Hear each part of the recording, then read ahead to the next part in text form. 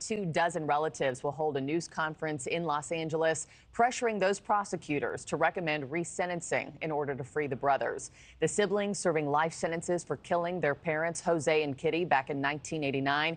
Kelsey's here to explain further. Kelsey, the thing I keep thinking of, why are all these family members coming together 34 years later now? Well, it's because they know they've got a ton of people watching this case right now. And really part of the reason they're doing this is they're hoping it will put pressure on the DA to release the brothers from prison.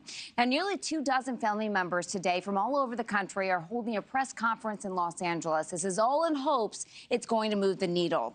Comedian Rosie O'Donnell, an advocate for the brothers, is also expected to be present today in this press conference. District Attorney George Gascon is reviewing new evidence in the case against the two brothers who were convicted of murdering their parents back in 1996. Now, the new evidence includes a letter from Erik to a cousin before the killings claiming sexual assault by their father.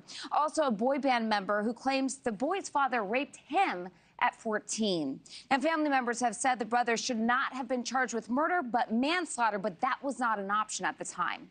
So their family really believes the killings were about abuse and not about inheritance. Yeah, that's what's interesting, Markie. Okay. They really do. In this Netflix documentary, Erik claimed that he was spending money to, quote, cover up the horrible pain of not wanting to be alive. So last week on Cuomo, one of the brothers' cousins said, quote, this about the abuse claims.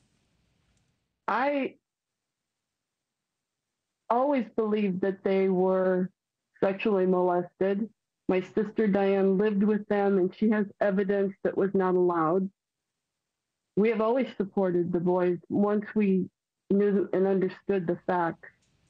So Copley says she forgives Erik and Lyle. There's also a hearing set for November 29th. We've got family members that are hoping the brothers will be out of prison by then. We have also reached out to the relatives and the brothers' attorney. They're not going to comment until after today's press conference. Yeah. Markie? And the 29th is interesting, the day after Thanksgiving. Exactly. I'm surprised anybody's working or, watching on that day. Okay, Kelsey, thank you so much.